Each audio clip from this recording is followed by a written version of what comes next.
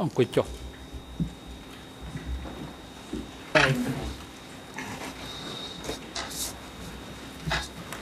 អង្គមានប្រកាសបន្តកិច្ចដំណើរការនីតិទីសមនការហើយមុននឹងផ្ដល់វិធីការជូនទៅ I got the promise to be a good boy now. ដើម្បីបន្តការតាំងប្រមុខដេញដោលចំពោះសាក់សីស៊ីដនី SCHANBERG ជំរះសូមជម្រាបជូនពីថាអង្គជំរះយល់ព្រមតាមដំណើរសុំរបស់សាកញ្ញាដែលស្នើសុំការវិជាពេលបន្ថែមកណ្ដាស់ថ្ងៃទៀតក្នុងការតាំងសំណួរដេញដោលចំពោះសាក់សីរូបនេះដូច្នេះគឺពេលវេលាហ្នឹងគឺបែងចែកដំណើរសាកញ្ញារួមនឹងថាមិត្តវីនាំមុខ3វគ្គសមនការគឺនៅវគ្គទី2នៃព្រឹកនេះហើយនឹងមួយវគ្គព្រឹកថ្ងៃស្អែកទៀតហើយនៅសេសសល់ពេលសេសសល់គឺ3វគ្គចុងក្រោយគឺសម្រាប់ក្រុមវិទ្យាការពីក្តីសូមពាក្យគេជ្រាបអង្គមានសម្គាល់វិទ្យាការជូនទៅដំណើរសាកញ្ញាដើម្បីបន្តការតាំងសមុទ្រដេញដោលចំពោះសាក់សីស៊ីដនី SCHANBERG សូមជើញSaid he got it once, SCHANBERG. Thank you, Mr. President. We're grateful for the extra time. Mr. SCHANBERG, I hope you can hear us. I think I heard your voice just. Thank you.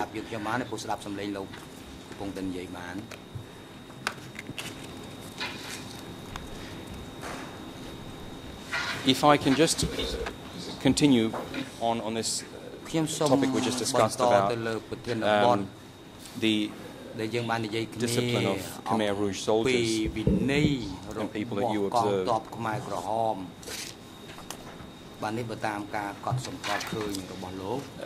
We have on the case file a copy of a U.S. cable, which is essentially a summary of an article that you wrote in September 1975. This is document E3/3355. E3/3355. What was the date? It's dated, the press summary itself is dated 18th of September 1975. I'm going to give the relevant ERNs and then I'll read a brief passage to you.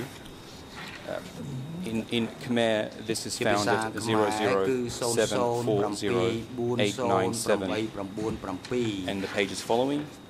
In French, 007519338 and in English, 004138000. It's essentially a United States State Department's summary of an article that there is attributed to you.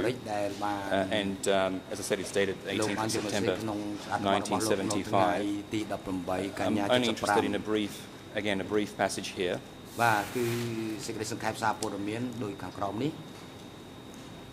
Quote, notes little info available on Khmer communist hierarchy, says KR soldiers, peasant boys, but officers educated could speak French. End of quote. This is one of the documents, of course, that we sent you, Mr. SCHANBERG. Is that an observation that you made in relation to Khmer Rouge officers apparently being more educated and being able to speak French? Yes, it is. Because, I mean, I heard them speaking French when we were in the embassy.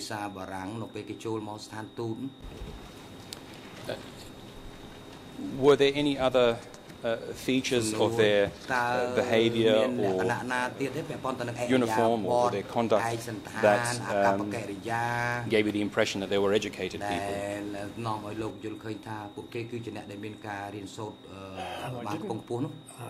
I didn't have a lot of contact with them. The contact I did have made me think of them as គឺធ្វើឲ្យខ្ញុំគិតឃើញថាពួកគេមានការបណ្ដុះបណ្ដាលឲ្យខ្លាយទៅជាមន្ត្រីយោធា the soldiers were not in the same category. វិញនោះគឺថាមិនដូចគ្នាទេកងទ័ពធម្មតានោះ Thank you. Just on that, ត្រង់ចំណុចនេះដែល we're not going to have a lot of time to delve into the circumstances of your arrest, but and you've already given a brief summary, and the court has heard evidence from Mr. Rockhoff about this incident. But one particular aspect that I wish to explore with you further is when you were at the riverside and you were held there for a period of time,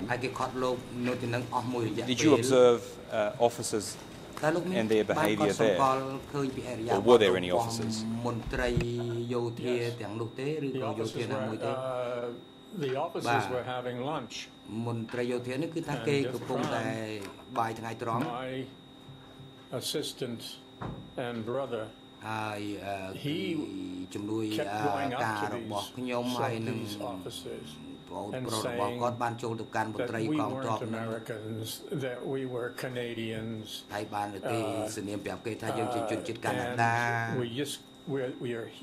that we're here to record their victory. And then he was speaking in Khmer. And then he also said to the officers, on the radio this morning, one of your generals said that the press could operate today and we will not harm you. So these officers having their lunch finally gave in. This Prawn is very persuasive. And said, Prawn said, let me go to the so-and-so building where your headquarters, temporary headquarters is now. And let me go there with one of your officers and ask the question how are reporters to be treated. They said yes. So he got on an officer on his motorcycle, on the back. They went to the building, and it was something like 20 minutes later or 30 minutes later, Prawn comes back and we're free. But the whole time we had guns pointed at us, and all three of us, myself, John Swain, were certain that this was it. And I mean, Prawn is a very interesting subject, but probably not for this tribunal, but he saved our lives. And he was a great man. He died a few years ago. He believed in peace, and he suffered badly under the Khmer Rouge. Thank you. I'm going to apologize to you for interrupting you. I know it's important. I've gone off track, but in any case, it was something that will stay with me all my life. And so that is where I saw these men who finally listened to his plea and let us go. Thank you. Just to explore very briefly aspects of that event.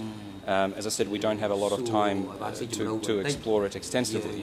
Only a couple of aspects are of interest for present purposes. In your diary, you provide a detailed description of this. It starts on page 68.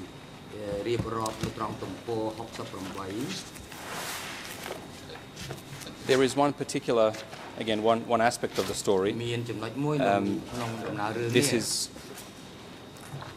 page 68, English ERN 00898276, where you describe the conversation between Dithpran and the soldiers that had captured you. Quote, the insurgents had told him to take off. We don't want you, they said. We only want the big ones. But Pran knew we would be lost without him, so he talked his way onto the carrier. It was a supreme act of courage and loyalty, and it saved our lives. Those words, we don't want you, we want only the big ones. How did you hear those words? Were they conveyed to you by Dithpran, or was it otherwise?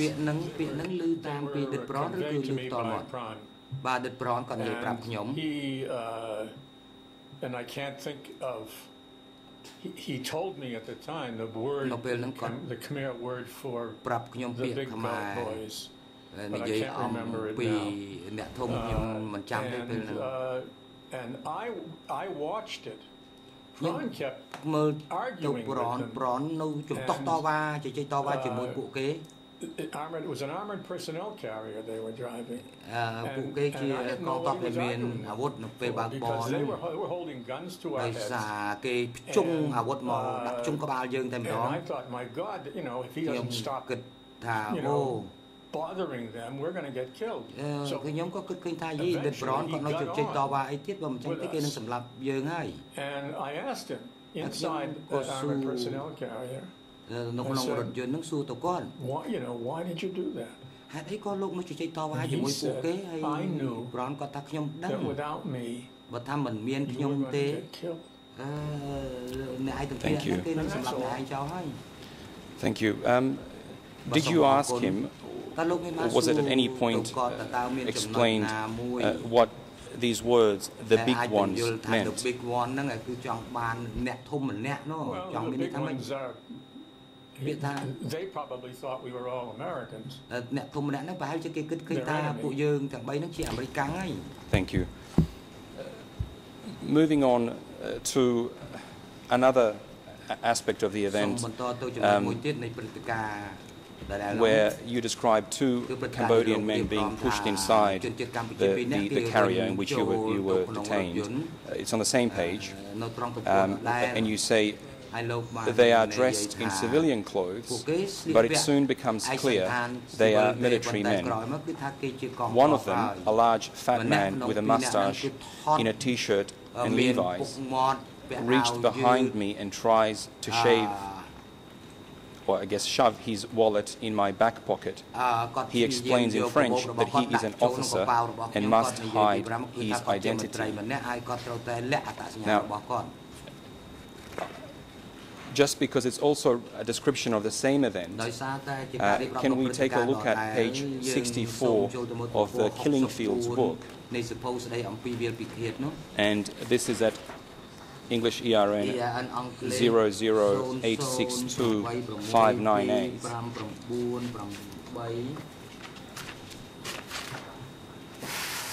So it's your page 64, Mr. Schanberg. Read it, yeah. Oh, I do apologize. This is actually at page 62, not 64. 62 for this passage.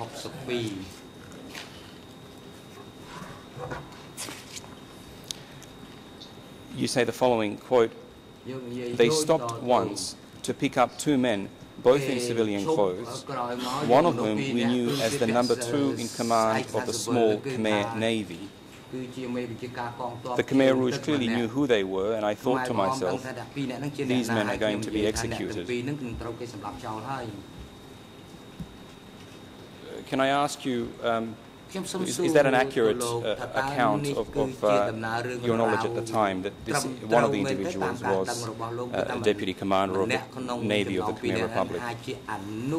I didn't know it right away. I knew it only after we were released. And those two men were still under guard. They were not released. ពួកគេទាំងពីរអត់ត្រូវបានដោះលែងទេខ្ញុំមិនចាំរឿងរ៉ាវទាំងស្រុងទេគាត់ព្យាយាមឲ្យកាបូបគាត់នឹងមកខ្ញុំបាទកាបូបដាក់លុយគាត់មកឲ្យខ្ញុំ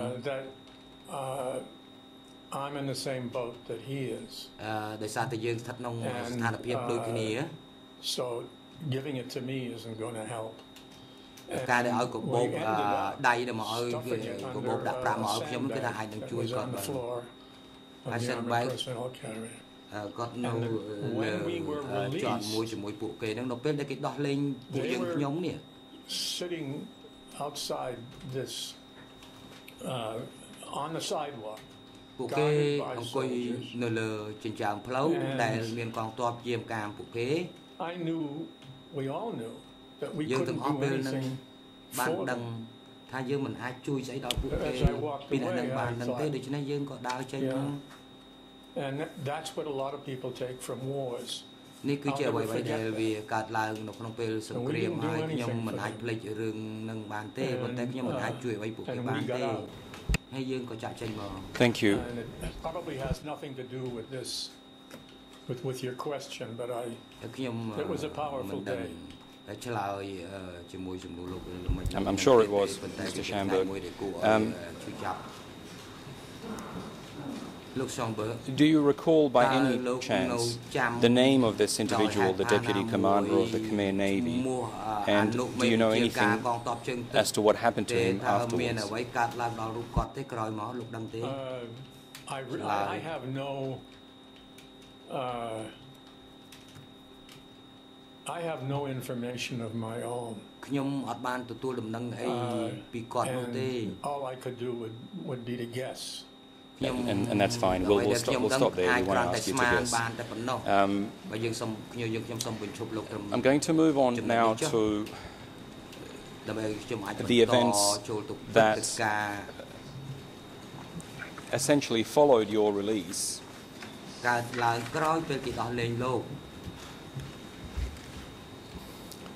But before I do that, by way of context, I want to ask you about a particular passage of your book where you describe Lon Nol and his plans to flee Phnom Penh. This will be relevant for the subsequent questions I'm going to ask you. It's at page 22 of the diary. And this is ERN 008982330. So page 22 of the diary. Very short passage. You say the following, quote, and I should say it's dated the 5th of March this century. Quote, rumours have crept up again that Lon Nol may soon go into exile.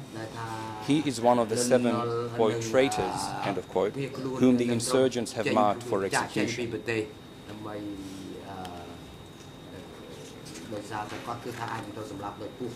Can I ask you first what you knew about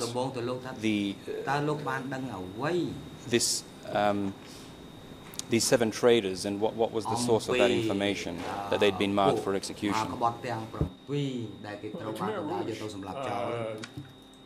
Occasionally issued statements.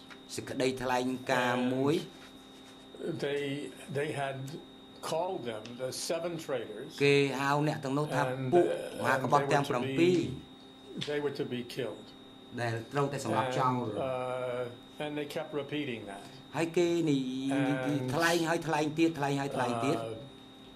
Not all of them were killed because Lon Nol indeed left the country with his family and $1 million that the American government gave him, and he was living in Hawaii and died a few years later.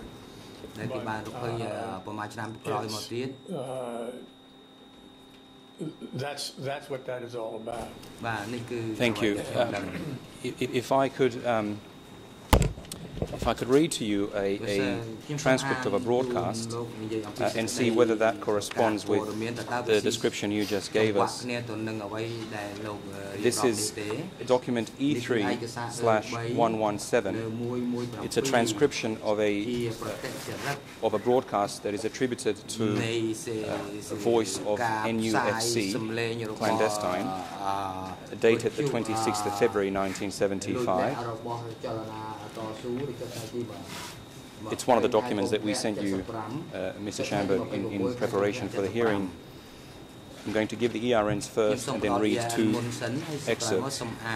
Khmer is at 00242-308. French is at 00281-432. And English is at 00166-772.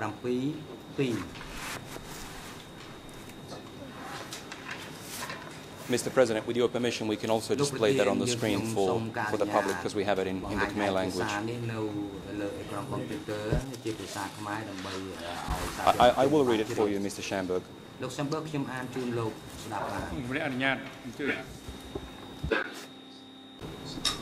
Thank you, Mr. President. If the AV unit could assist us with displaying the Khmer version. Mr. Schanberg, it reads as follows. Title: Khieu Samphan chairs NUFC Congress session, communicate issue.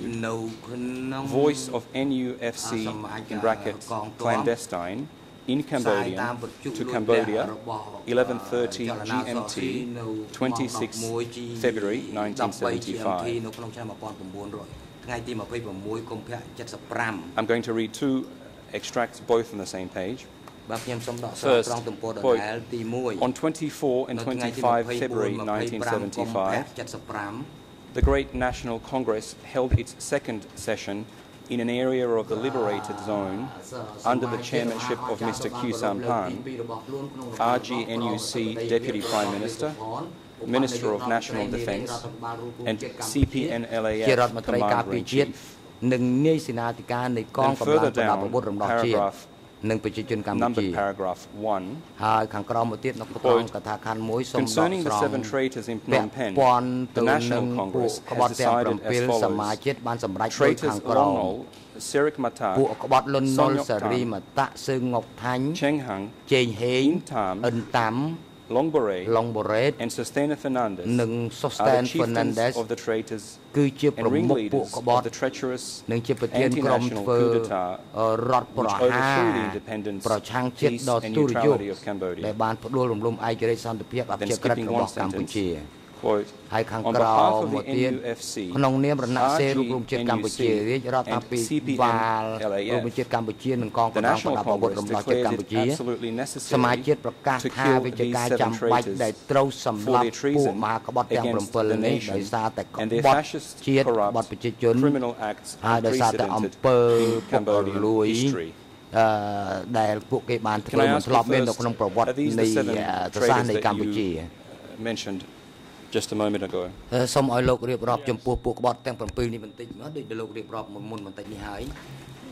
And is this a broadcast you heard at the time, or is it consistent with broadcasts you heard at the time? I myself never personally heard the broadcast, but we saw these reports with those quotations.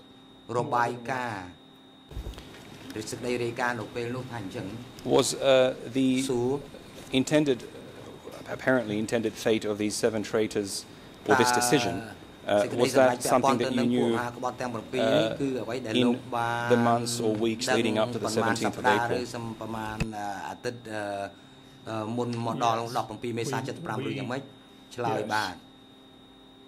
And there was a lot of talk about it. Thank you. Now, as I said, we're going to move to the events that followed your arrest and particularly the treatment that you describe in your diary of certain officials of the Khmer Republic regime.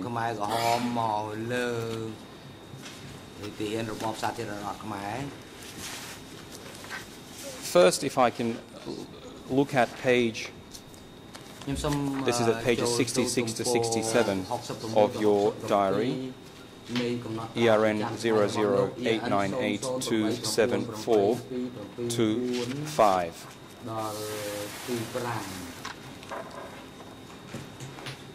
There is a broadcast that you describe.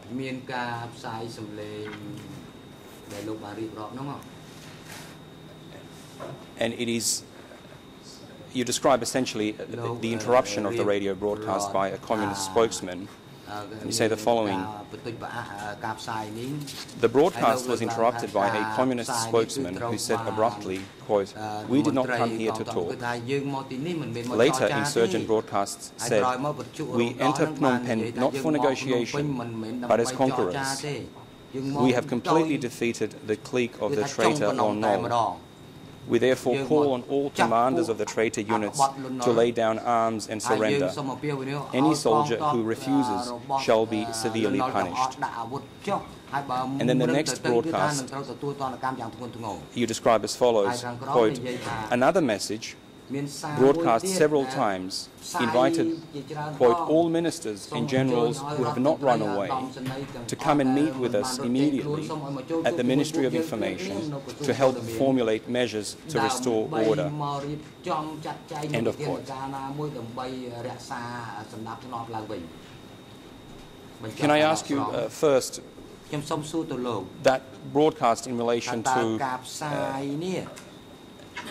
all ministers and generals being invited to go to the Ministry of Information, is that something you heard yourself, or is it something you heard from other people?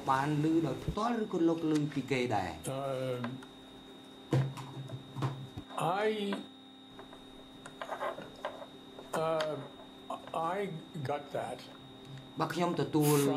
from a man who I hired to listen to the radio that day while I was out in the streets. This was a day when they came into the city, took the city. And he was a teacher at the university, and he took this quote down, and in fact, it's one of the last things he did, because he came back to the hotel, and when we got back to the hotel and then cleared out, and he had his family in the car, but he was carrying these notes and wanted me to have them. And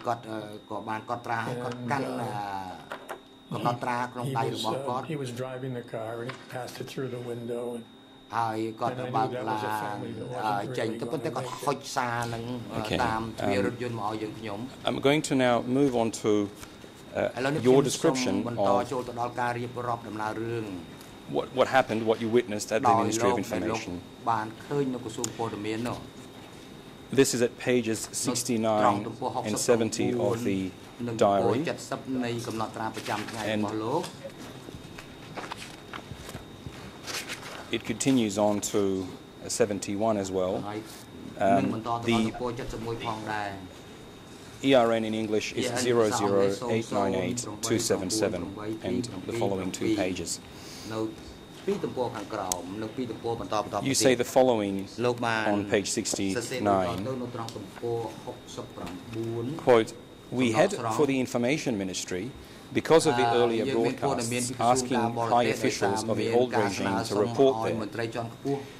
When we arrive, about 50 prisoners are standing outside the building, which seems to be the insurgents' temporary headquarters. Among the prisoners are Brigadier General Lon Nol, younger brother of Marshal Lon Nol, Brigadier General Chim Chuan, who was close to the Marshal. Other generals and cabinet ministers are also there, very uneasy but trying to appear calm.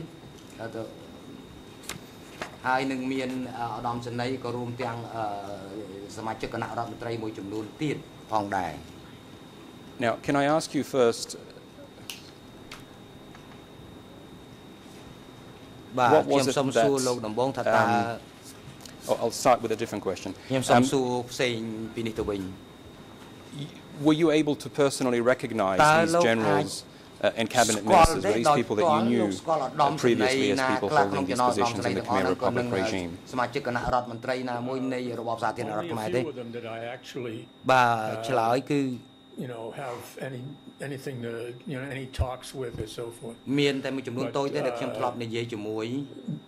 were clearly frightened, and I think most of them knew they were going to be killed. And there were even some women who were the people in the local Red Cross, the Cambodian branch of the Red Cross. I don't know who got killed. I know that Lon Non, they announced that they had killed, and Long Barrett, who was the Prime Minister, he arrived. And he had stayed in the country, and a lot of people suggested he leave with his family. And he didn't,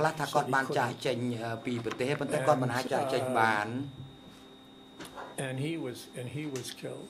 And I spoke with him at that building. And we'll come to that conversation in a moment.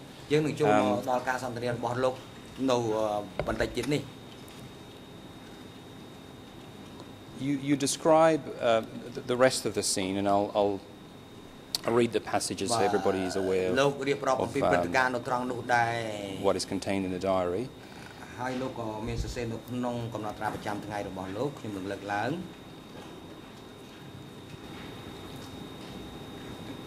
On page, this will be page 70 in your version, Mr. Schanberg.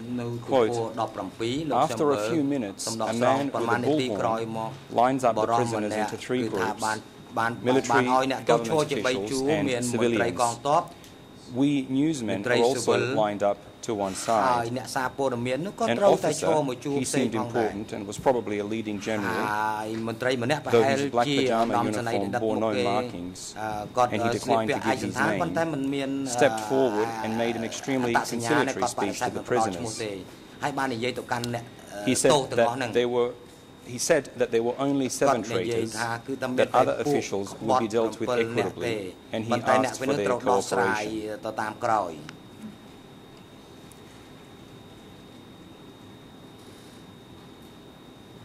You then actually spoke to this military leader, according to the diary.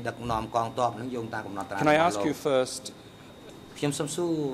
how many soldiers did you see securing these 3 groups and dividing them up, as you just described in that diary? 10 to 15 of troops. And they kept circling these groups.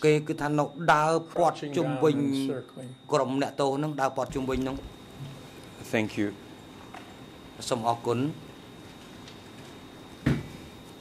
For the avoidance of doubt, were these Khmer Rouge troops? Was this a Khmer Rouge commander?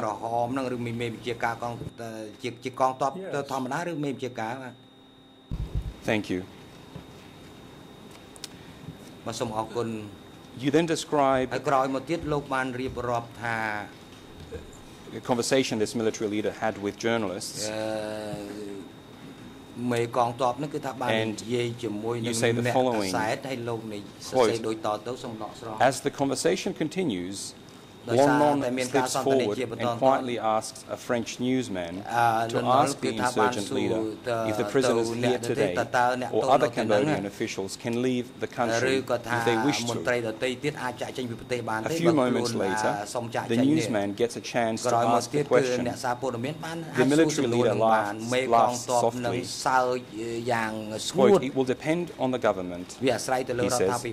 They will make the regulations. He says he is only a military leader, adding that some of the top political and governmental leaders are not far from the city, but that they had let the military enter first to organize things. Is that an accurate summary of what happened? This statement that was given by the military leader that decisions would be made by the government. That is accurate. Once I got out of sight of that building, I scribbled it all down. Thank you. The next event that happens is the arrival of Long Beret.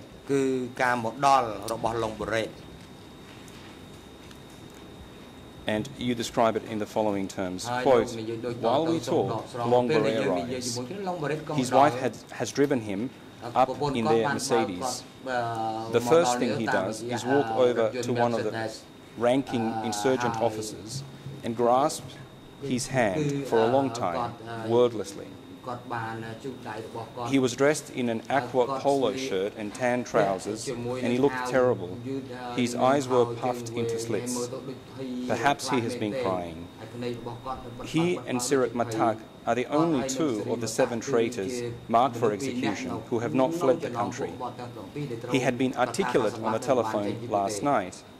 Now he's having difficulty speaking.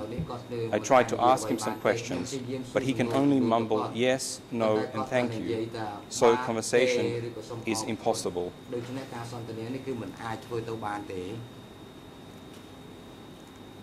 Can you describe for us what else happened once he arrived and greeted the Khmer Rouge officer and you attempted to have a conversation with him?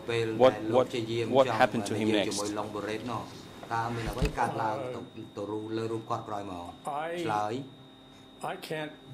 can't say. They later announced that they had executed him. But it was at that time, when after I had spoken to him and told him how brave I thought he was, I began to feel nervous. Let's not get arrested again. And went through my head. And went back to the hotel, grabbed some clothes and some food we had. Thank you. And we'll come to the French embassy as well. You say at the end of that passage where you describe these events on page 71, quote, as we leave the information ministry, the prisoners are being taken inside the building. It is last we saw of them. Is that the same group of 50 people now? And does it now include Long Beret?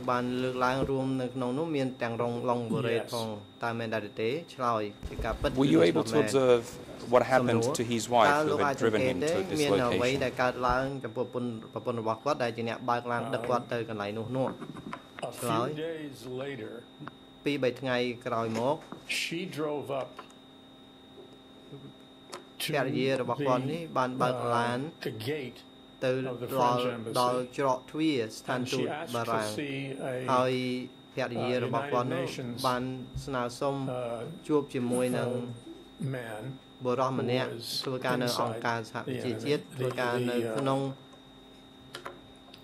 inside the compound. And he came to the door, to the gate. She asked for asylum. And the French had been told by Khmer Rouge before this that they could take no high-grade people and no important people, and if they did, others would die. And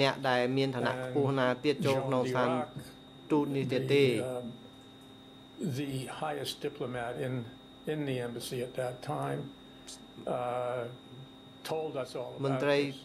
In any case, the UN officer came back from that conversation and was really broken because he knew ban từ chuộc chỉ môi nâng nè nó rồi có phạt gì nó cứ tha miền kia là thốt chất đời xa tại quạt nó mà nay tu rất cho cao sầm rạp phạt gì rồi một cô rung nô làm nàng tháp về nhà xong một cuốn. Now, before we leave these events at the Ministry of Information, I wish to play you a short video clip, which is also on the case file. It's from a documentary called Pol Pot, The Killing Embrace. Mr. President, the document number is E3/2355R, and the ERNs are V0017244. It's only a 40-second video segment, and it has been already played in court. With your permission, Mr. President, I'd like to first play it in full for 40 seconds, and then we can look at particular specific images.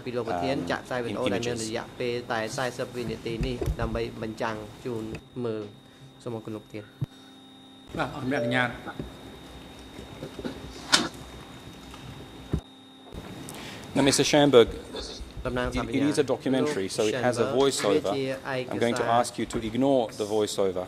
It's not relevant for our purposes. What is relevant is your evidence and the images that are shown. So we will play the video first and see whether it contains any images that you recognize. The AV unit can play it now.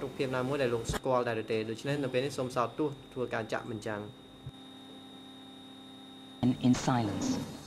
The population has long been isolated and knows nothing of this strange army of children with blank, expressionless faces. But are they not Khmer too? Surely they will not harm their own people. Similarly bewildered, the guerrillas are illiterate peasants, most of whom have never seen city streets or cars or modern appliances. But they have been indoctrinated to see city dwellers as parasites who've drained the wealth from the countryside, people who have failed the revolution. First orders to round up and execute all those who are linked to the Lon establishment. Moments after this photograph is taken, this group of MPs and bureaucrats are led to a nearby tennis court and massacred. Thank you, Mr. President.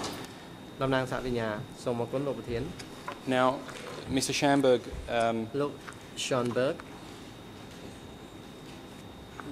if you were able to see that, can I first check, were you able to see that, those images clearly?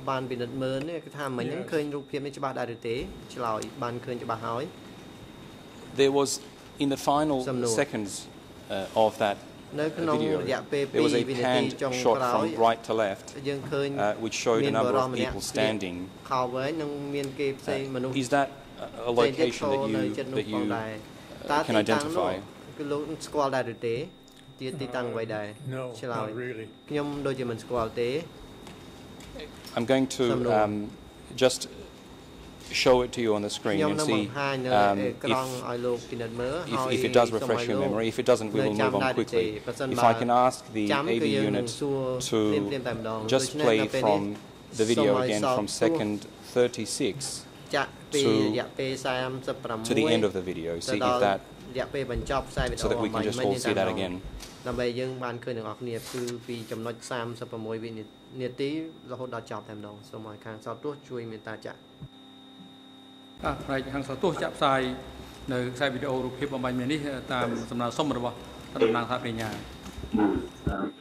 play the video clip as per the request by the prosecutor. After this photograph is taken, this group of MPs and bureaucrats are led to a nearby tennis court and massacred.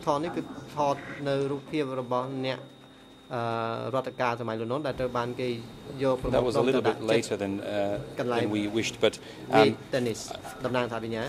does it in any way refresh your memory? Is it a gathering event you saw? I myself didn't see such an event. There really is only one place to play tennis.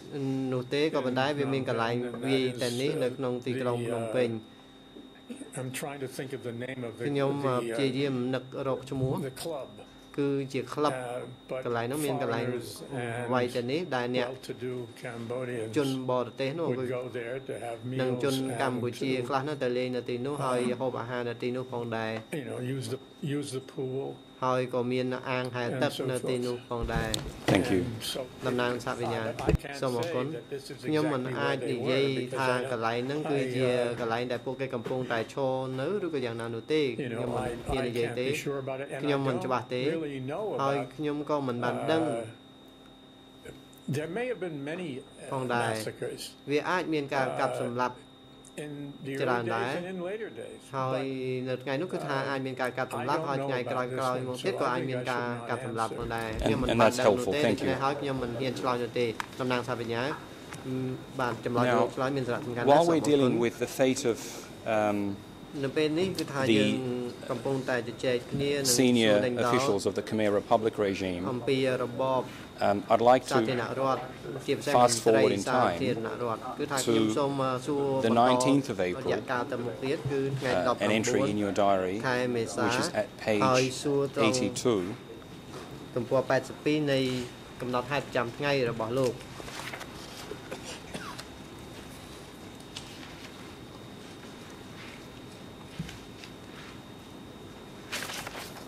And you say the following. So at this stage, you are in the French embassy, of course, and you describe what you saw and heard.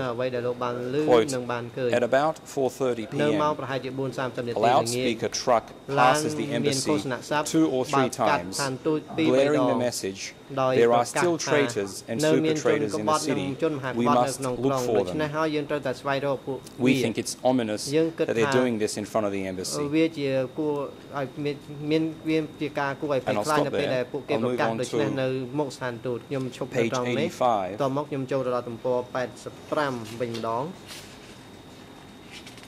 And read another passage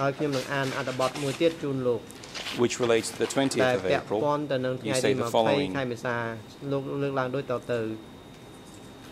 Quote, yet the Khmer Rouge do come for certain persons today. The high officials who have been hiding here. At 2:30 p.m., in a dismal drizzle, a squad of heavily armed soldiers pulls up to the gate in a jeep in a sanitation truck. There is some talk with Dirac at the gate, and then he goes inside. Within minutes, the ones they want start coming out. There are a dozen, including some women and children. As Sirik Matak emerged from the embassy, he walked erect to the gate. Frenchmen standing near him said the former Prime Minister told the Khmer Rouge as they led him away, I am not afraid. I am ready to account for my actions. All the prisoners, in fact, left the embassy in a reasonably dignified manner, except for Hong Bon Ho, the National Assembly President. And then moving on to the next paragraph. The prisoners are put in the open back of the sanitation truck. For several minutes, they just sit huddled there in the rain. Then, a few minutes past 3 p.m., the truck and the jeep slowly pull away from the embassy, like a funeral cortege.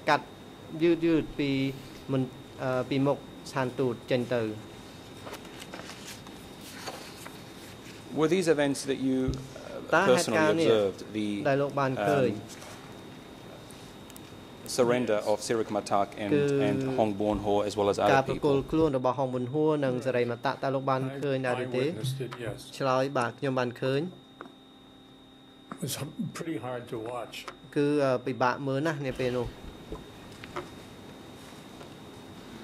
You describe them as the ones they want. Can you tell us why you use those words? The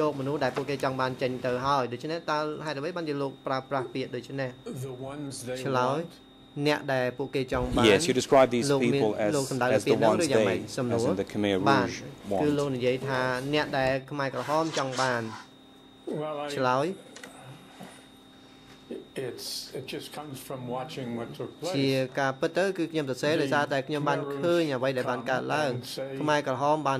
People inside, goes in,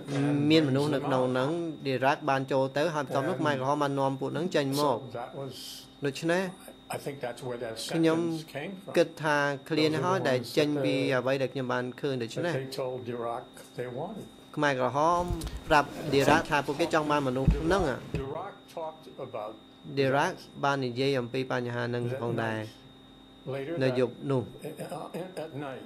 គឺនៅយប់នោះគាត់ our building where បាន we និ were យាយ staying. ថាខ្មែរក្រហមបានចូលមកស្ថានទូតហើយចាប់មនុស្សមួយចំនួនយកដាក់ឡានចេញទៅ About how all Cambodians without foreign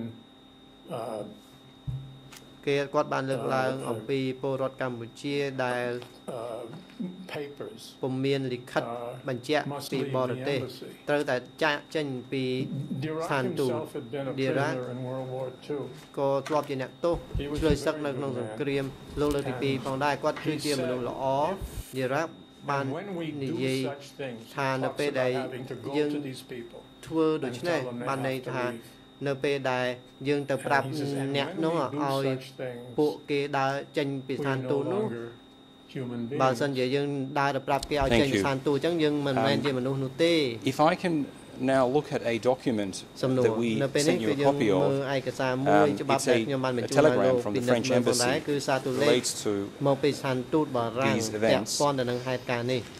This is document number D199/26.2.199. It's a French embassy telegram dated 18 April 1975. It's a one-page document. Mr. President, with your permission, I will read from the telegram and see if the document can assist us.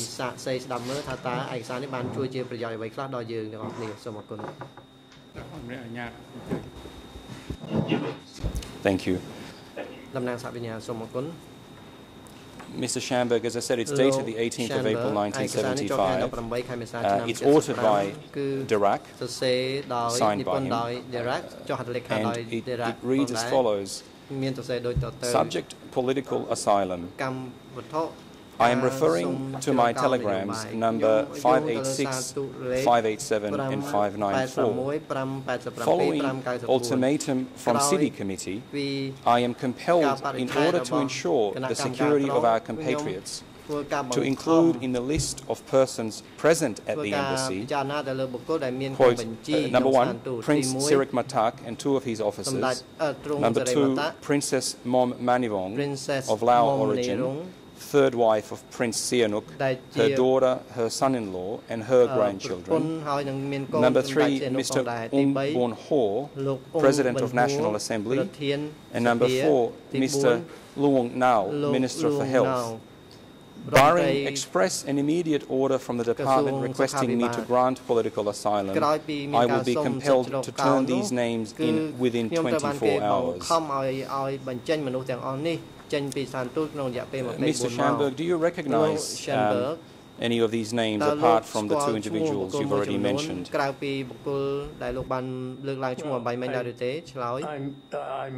know some of the family people's names, but I've never met them.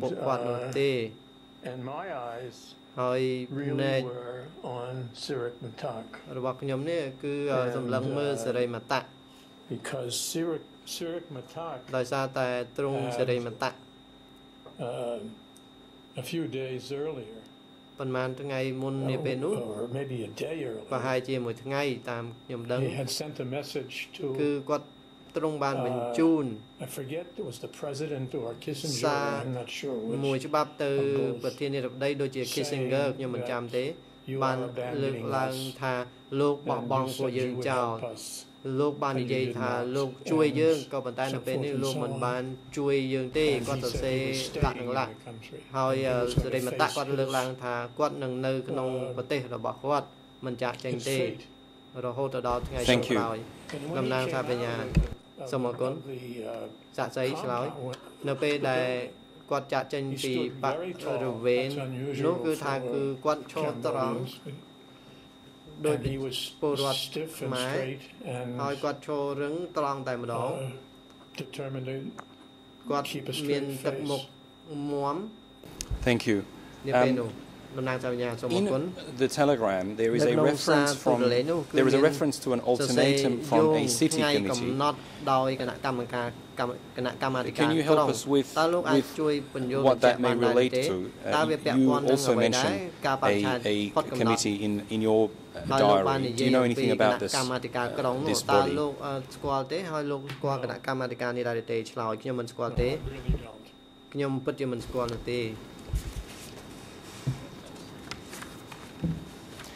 I'm going to show you, with the President's permission, a photograph and see if you recognize individuals in that. Mr. President, this is E190.1.307. It's a Newsweek magazine article dated the 19th of May 1975. It is not authored by Mr. Schanberg, but it includes references or summaries of his descriptions of the events. With your permission, I'll show a photograph from that article to the witness.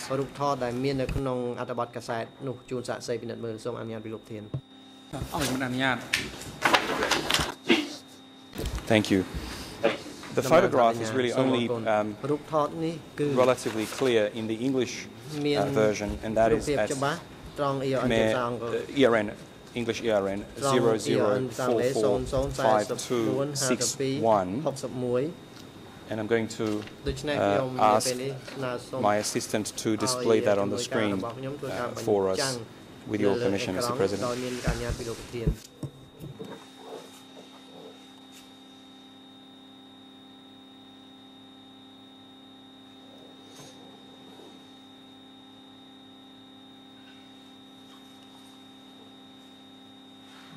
Can I ask whether you have a copy before you, Mr. Schanberg?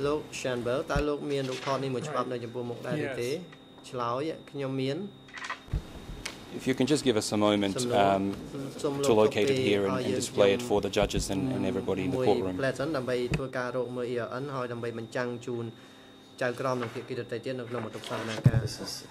Yeah, what?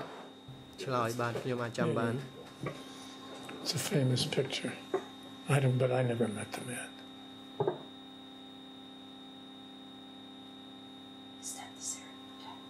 Okay, we have that image now ready to display. If the AV unit could assist us to show it on the screens for everybody in the courtroom.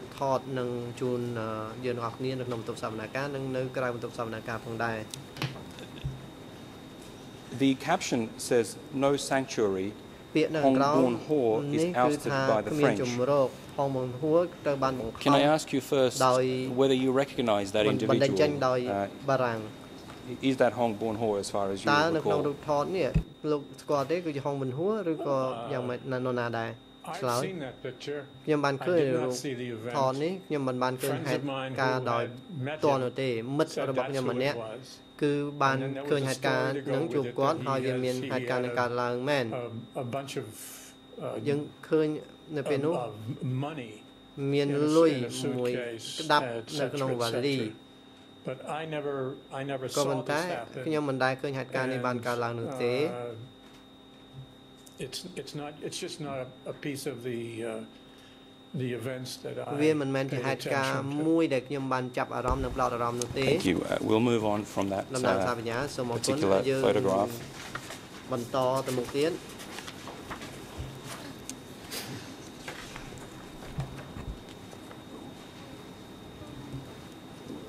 Dealing with these events, again, removal of senior Khmer Republic officials from the embassy. You provide further descriptions at pages 95, 96 and 97. Again, in your diary, the English ERN is 00898303 and the following pages. You're describing here a conversation you had on the 23rd of April with a Khmer-speaking French businessman who had attended some of the negotiations with the Khmer Rouge, or between the Khmer Rouge and the embassy officials.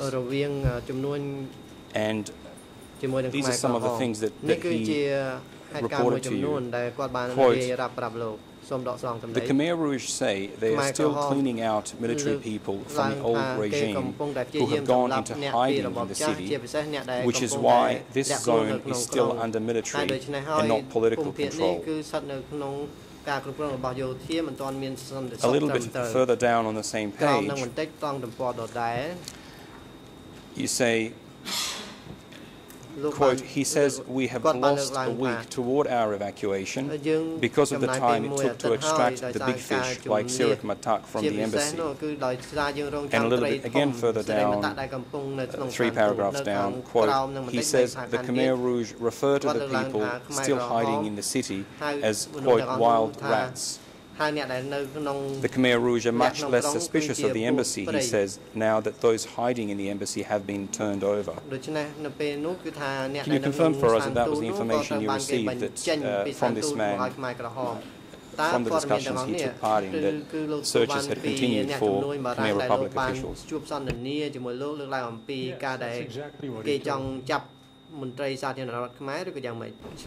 And there's another quote, or rather another passage on the next page. Quote, the Frenchman says that when the large main group of Cambodians left the embassy 2 days ago, they were taken to the municipal stadium where, quote, the important people were weeded out and taken away in trucks, and the others were then allowed to go up the road.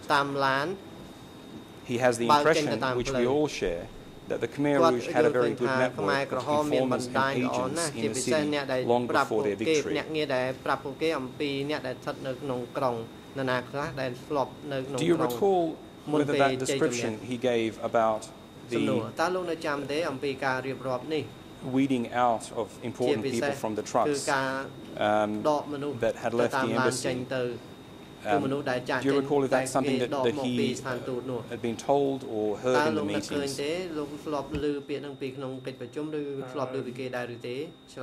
I can't vouch for that. Because I really don't know if that actually happened. And a lot of probably did happen in those early days, but I didn't know anything about that. And just as a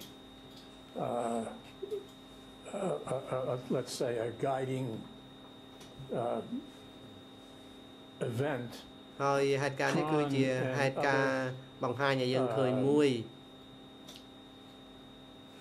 Cambodian stringers, photographers and so forth, left the embassy a day before and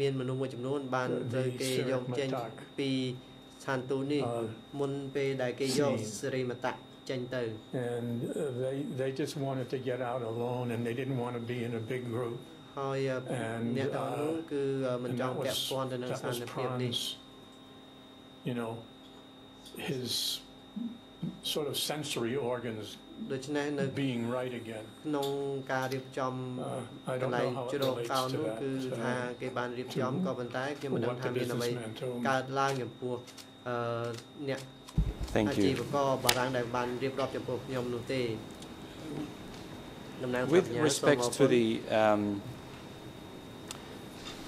departure of the other Cambodian nationals from the compound, while we're discussing that, I'll just read to you another brief passage from the book, from the diary, pages 83 to 84, English ERM 0089829129122.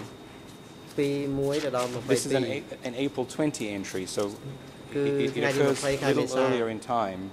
And the reason I'm reading it here is it provides some context to the departure of the Cambodians from the embassy. And you've touched on this a little bit. Quote, at about 7:30 a.m., there is bad news.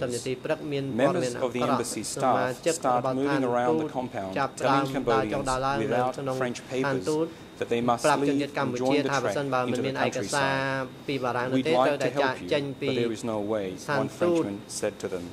We can't take you to France. If you stay here, there could be trouble. 2 paragraphs down, you say the following. A little later, we learned that the French advice to the Cambodians was the result of new directives from the Khmer Rouge. In the latest meetings, they have told the consul Iraq that they no longer consider this an embassy, but merely a regroupment zone for foreigners, which ruled out the possibility of asylum and made the Cambodians' departure essential.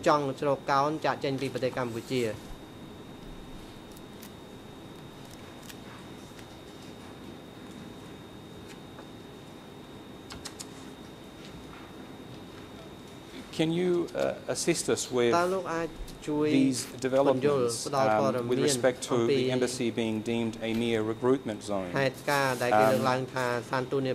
What were you told about that by Iraq or others who had communicated with the Khmer Rouge?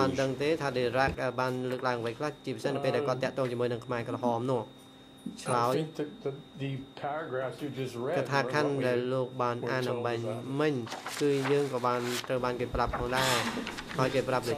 Iraq obviously felt terrible about it.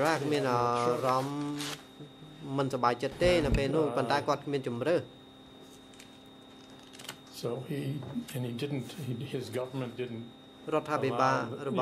allow him to give asylum, and the Khmer Rouge wouldn't recognize him as having the right to do that.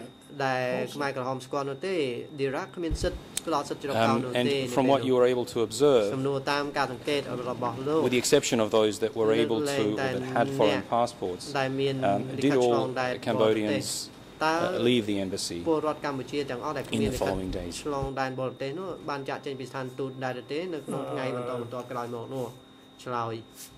Not exactly all, but almost all. Some of them hung around and thought that they might be able to hitch a ride. With the help of Francois Bizot, an archaeologist who had a big heart, and we loaded up the first convoy in the dark, early morning.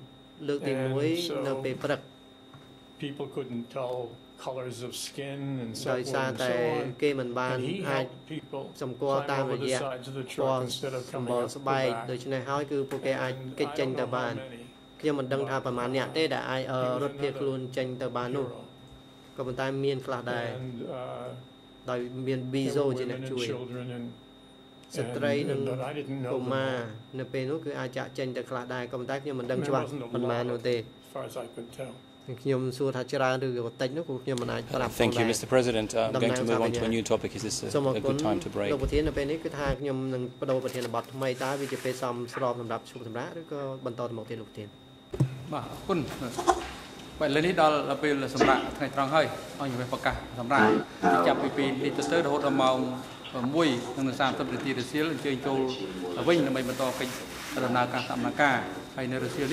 ông nhầm rằng nước Tạm Nà Ca đập thực hiện cầm này chấm niên để miền Hà Niệm PCE đọc phi đây là số đánh đau đòi tham mình viên nó mốc làm nàng đầm đang rộng ní môn phiên kỳ đợt tây tiết này đường cái đầy ai Tạm Nà Ca đập thực hiện cầm xã xây Sydney SCHANBERG Tramnison Tạm Nà Ca đập thực hiện cầm xã xây rộng ní nâng một to vừa nâng bậc ngày sai chạm đang vì màu của mấy nâng sam sập đi lúc Sydney SCHANBERG Tạm Nà Ca đập thực hiện cầm một lúc là hốt ọt bên ní từ sầm rại hơiแต่การดับในกรรมลูกในมันตอนจบในลอยตีสามนาคาดับในกรรมลูกเติมมันตอนเพื่อในไงไอติดโดยเฉพาะองอย่างแรกเวลาตะโบส่งมันเจอลูกมันตอนพอในกรรมตามมาชูใบสอดตัวในไงไอติดเปรียบเทียบได้ในจับเดิมคือโดยในไงนี้ได้คือในมองประมาณหนึ่งสามสิบตีพฤกมองในกัมพูชีลูกสถาบันที่ลูกSCHANBERG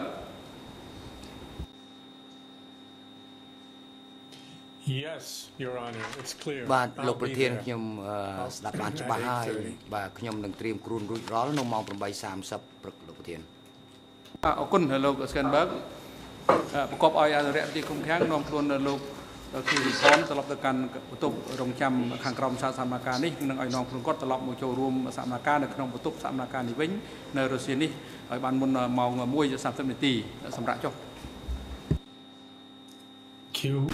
សូមចេញក្រោកចូល